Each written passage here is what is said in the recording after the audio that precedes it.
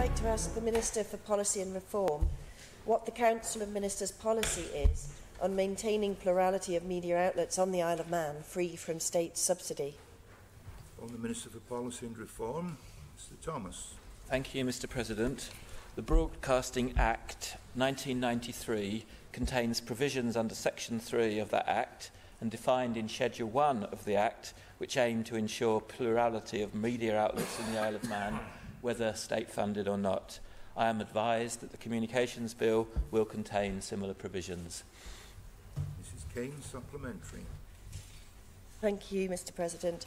I would like to ask the Minister further, given the Treasury Minister's earlier answers on Manx Radio, would he accept there appears to be a mission creep by Manx Radio going into TV, and that this risks putting some commercial operators potentially out of business and reducing the number of independent media outlets on the island? Would he be concerned about that? Minister. Thank you very much, Mr President.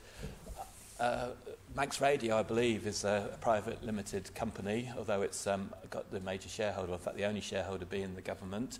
I think radio, broadcasting, media in general have come closer together. I think there are many examples of private companies across doing exactly what the visualisation process is all about.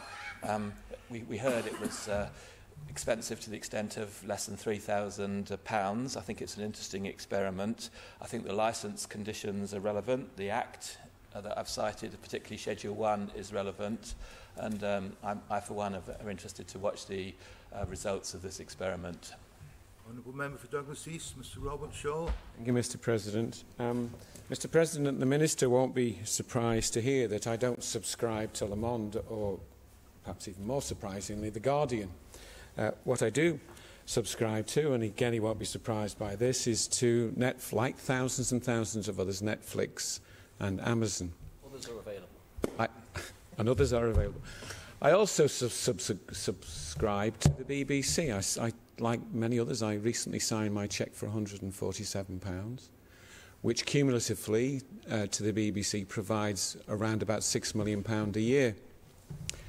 I wonder, Mr President, whether the Minister thinks that we're actually over-focusing on the nuances of the local arrangement, whether in fact we're actually arguing about issues in a paddling pool, or in fact the deep sea issues, the £6 million going to the BBC. I ask this question particularly because I've always previously supported the BBC, but in light of the scurrilous and infantile behaviour of the BBC recently, which effectively has brought the concept of investigative journalism into disrepute, does he not think perhaps it's time for us to sit back and think about how we support our local media and where we want to go? Thank you, Mr. Minister to reply. I do not feel that you need to reply to every detail of the comments leading up to the question. Thank you, Mr President, for allowing me the possibility to constrain my answer, and I'll try to do that. By chance, I brought with me a few paragraphs from the most recent review of public service broadcasting. Paragraph 123 in the conclusions of that report made the point that a high-quality public service broadcaster is essential to a properly functioning democracy. The Isle of Man is fortunate to have in Manx Radio just such a broadcaster. And I think the BBC, whatever any failings in coverage in one programme recently, is also a high-quality broadcaster, public service broadcaster. And I think the whole issues of public service broadcast are beyond those of a court, a parliament, a set of politicians feeling angry at one moment. To me, it's absolutely profoundly important for the functioning of a good democracy that we have a free media in the papers, in the radio and in the television. The other point I'm minded to say, though, in response to the Honourable Member for Douglas East's question, is that paragraph 124 in the conclusions of that report was that every 5 years, in fact every 4 years, a report like the one that came to us in 2012, 2013, 14 comes around. We've had 12 reports on the future of public service broadcasting in the lifetime of Manx Radio, and it sounds like from what the Treasury Minister has just said that we are about to have another one and another debate, but I just wanted to put that another debate and another decision in the context of the fact that we've had 12 of them in the life of Manx Radio previously. And then finally, building on the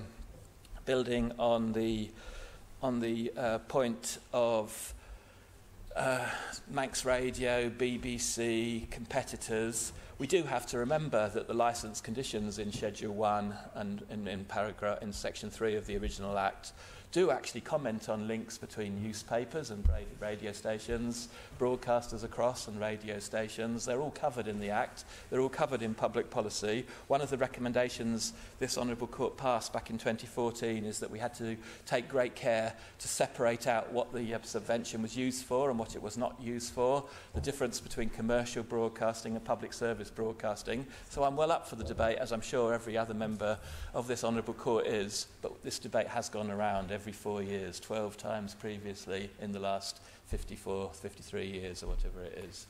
Honourable Member for Middle, Mr Shimmons. Thank you, Mr President. Does the Minister agree with the assertion that journalists must be watchdogs and no dog bites the hand that feeds it? If so, how do we ensure a range of free press in our democracy? This sounds a bit like any question. Very good question, and I'm not sure. I'll leave it to the Minister anyway. But caution again, we are going to have a debate clearly on media issues before too long, and bearing that in mind, Minister. It's great when the presiding officer can answer the question for the honourable. But all I would say additional to that is, freedom of the press is important, and also making sure that this is a public service broadcasting arrangement, not a national broadcasting arrangement, not a government broadcasting arrangement. Manx Radio can't be North Korean state broadcaster or whatever the name of the broadcaster out there. It's very important. That's presumably why it is a private limited company with directors, and the Treasury doesn't itself have a director on the board, as far as I remember. That's presumably why there is we have important people who we take very seriously, who put there, who have governance arrangements around them to make sure that they remember that they're there to manage a private company in the public service broadcasting interest, not as a state broadcaster. So the Honourable Questioner makes an important point, and I think the safeguards are there and are adequate, it seems to me. Agree with me that maybe the reason that the debates come around every 4 years is because it's not really a level playing field, and maybe now with another debate in the offing we can actually get a level playing field with subsidies perhaps removed from radio. Minister. Just thank you very much, Mr President. I suppose I just put two things on the table.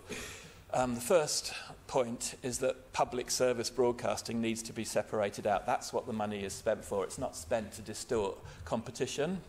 And that's very clear in the recommendation that Tyrrell most recently put together. And the second point is government resources get spent all over various parts of the media, broadcasting, print media. Isle of Man newspapers take adverts, which various parts of government pay for. Mr Berry put together what can even be called a white paper, a discussion document on some of these issues back in 2012, making some of these points and about what was the nature of the content and what you got for your subvention. These are very complicated issues. I think we should listen and hear our presiding officer, which is that if we are going to have a debate about this again, we need to have a debate, not just a series of supplementary questions to this Honourable Minister, genuinely honourable.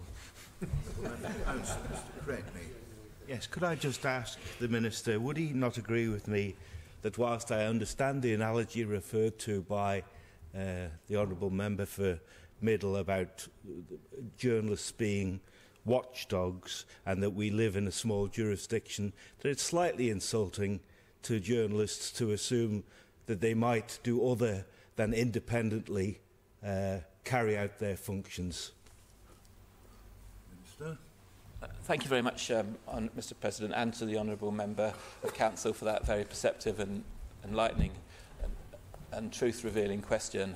Every professional, whether they be a social worker or whether they be a doctor, whether they be a public servant in civil service or a media person, is professional and have professional standards that they're trained in and they abide to. And that's the most important thing to say. Yes, Honourable Member, Mr. Malarkey. Thank you, Mr. President.